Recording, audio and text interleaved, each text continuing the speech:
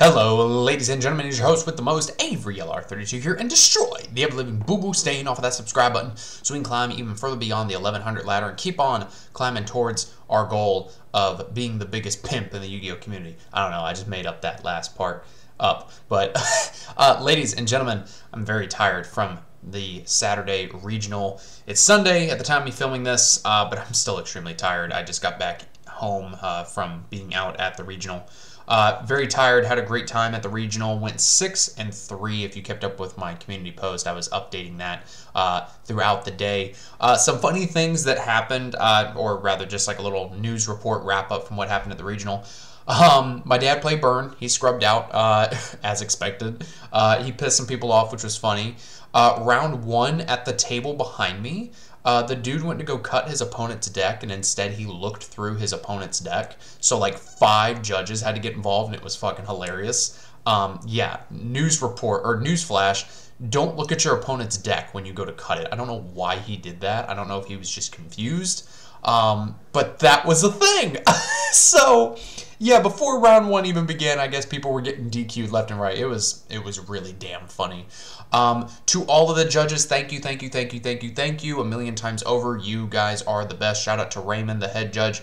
Raymond, love you, man. You're a fantastic head judge. All the judges, they were great. I've seen them for years upon years upon years of going to regionals in Kissimmee, Orlando, Florida. So thank you to all the judges for being out there. Thank you to the staff, everybody involved that made the regional possibility, because without them, we don't have regionals. So I always like to take the time to thank the staff and the judges involved, because I feel that they don't get thanked enough, and if we didn't have them, we wouldn't have fucking regionals, ladies and gentlemen. So you need to thank your staff. Really do appreciate it. There's also a dual terminal machine there if you wanted to pop in some money and get some dual terminal cards. That was pretty cool to see. Other than that, they forgot to drop my dad when he marked off drop on the paper. He was 2-3 at that point, so I don't really think it mattered.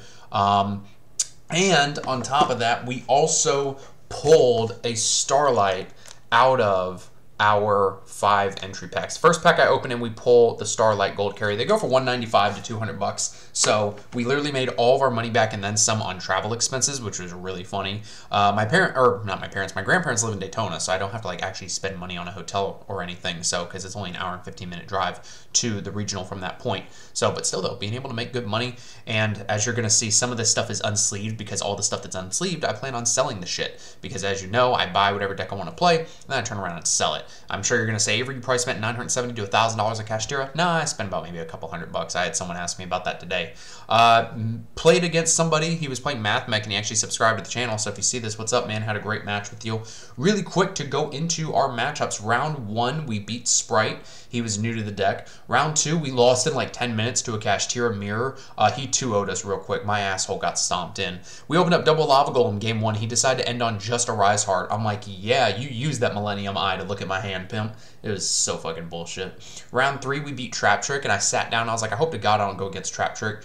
And we won that, thank God. I would play game 2 so angrily. I was slamming down my cards and everything. I was pissed.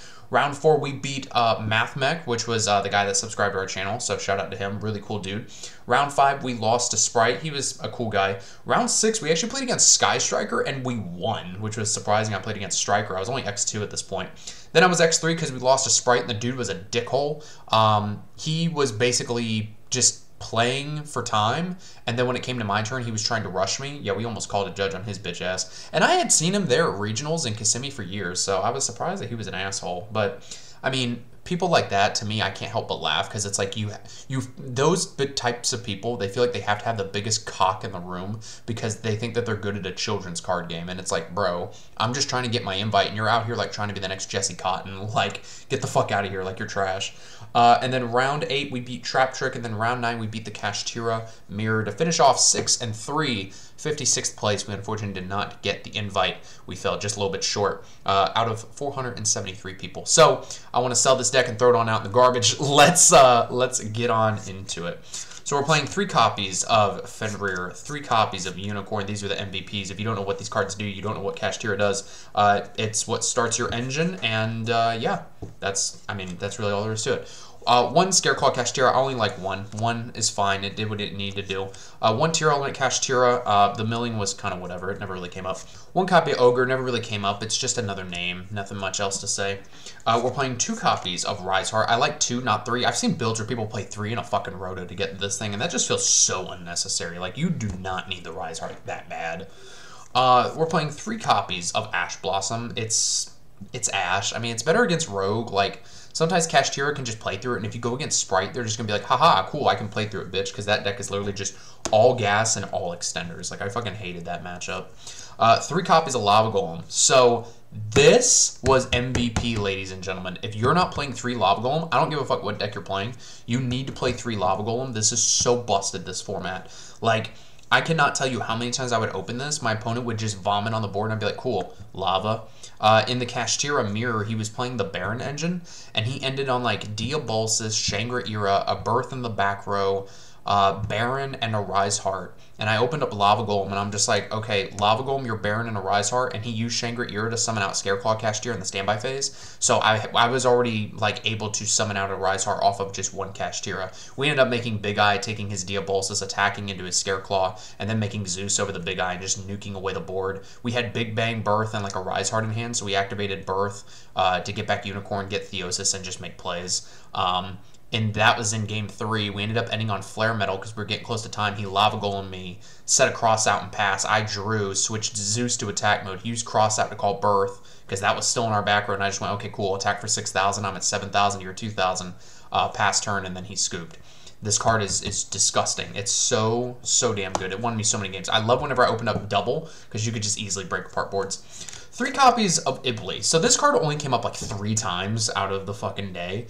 Although I only won 3 dice rolls. Round 3, round 5, and I think like round 7 were all my dice roll wins. Like the dice roll was not in my favor this weekend. Ibli was cool. In the Kashtira mirror, he thought he could still nib me, and I was like, no, you need to read the card. It specifically says that you can't special summon anything except link monsters. So it did come clutch in that regard. Other than that, like, I mean, we're not playing Thrust and Talents and shit, so, like, you don't have really a way to dig for this outside of, like, Prosperity. So, it was whatever. Like, if they had Nib, they had Nib. I think I also kind of misread the room a little bit because, you know, some of the Kashtira players were just ending on, like, a Rise Heart game 1, which to me is just foolish because it's like, even though I knew that line existed, I would rather just go balls to the walls because I'm more than likely not going to be able to win on just in a Rise Heart if they have a way to out it or if they have a Kaiju. So, like, either way, I'm fucked. Although I only got hit with Nib once. I only got hit with Lava Golem once. That was the last round. I only got hit with 1 Kaiju. So really, that kind of stuff didn't come up often. Most people were just side decking it. For the spells, we're playing 3 copies of Lance. This card's disgusting. I had someone try to Floodgate Trap hole me and Trap Trick, and I went Lance. Someone tried to, the Sprite player that was like acting like he had the biggest dick in the room, even though he was just a little shit. He tried to imper my Unicorn. I went Lance, bitch. And he's just like, oh, yeah, that's fine. Yeah, he was such a dumbass. Like, it was comical to me. We're playing 3 copies of Econ. This didn't come up a whole lot, but it was interesting. In the Mathmech matchup, he summoned out Sigma, got out another monster, and on Resolution, we used Econ to tribute a monster and take the Sigma. So he had to kind of play suboptimally. So it was helpful in that regard. And then we're playing 3 copies of Prosperity. This is really what makes the deck expensive. You have to play Prosperity. If you're not, you just can't play the deck. I'm sorry. I know that budget players are going to get mad about that, but like you have to play Prosperity in this deck. The digging is so damn good. And then 3 copies of Birth. I upped it from 2 to 3 because it's good. Like, that's literally the only reason. 3 copies of Raysoth. 2 are misprint, 1 is not. I hope to God I can still sell it to my local OTS store even with the misprints because I'm not going to deal with fucking eBay and people wanting to barter and stuff. I just want to get my money and throw this deck on out in the garbage. 3 copies of Theosis, because you gotta play 3. I don't know why people play less than 3. 1 Terraforming, because it's good. And then 1 Preparation and 1 Big Bang. This actually came up in the mirror match where I had it set as a bluff. And he brought out Shangri-Ira and like 2 other Kashtira, so I went, okay, cool. Big Bang, and I'm sitting with a set Unicorn that he used Book of Moon on. And so he banished everything but the Shangri-Ira. It actually like kind of helped me win the game, honestly. For the extra deck, we're playing 1 Goliath, 1 Donner, 1 BLS, because you auto-win against Labyrinth, 2 copies of Lingeribo, because, you know, we don't want to lose in the mirror, 1 Diabolsis. The Kashtira mirror last round, he hit this, and he said, why do you only play 1? I said, I'll tell you after the match, because he didn't hit the Big Eye. You always hit the Big Eye in the mirror match if you're going first. Flare Metal, it was okay. Draco Sack, never came up. Double Rise Heart, because I never needed fucking 3. We were never at the top tables. 2 Shangri-Ira because it's good, and then 2 copies of Zeus that came up once last round. So, yeah, that's the extra deck, fam. Let's see. We're playing 3 copies of D-Shifter in the side because Shifter's good.